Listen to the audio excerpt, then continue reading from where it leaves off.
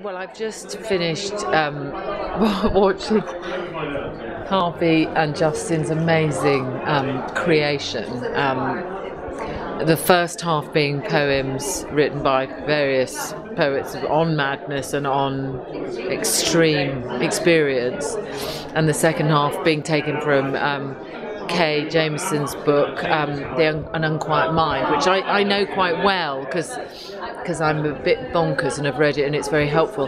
But it's just such an extraordinary piece of work, and I've found it unspeakably moving. I wanted to sob like a child at the end of it, but of course I can't because one's not supposed to do that.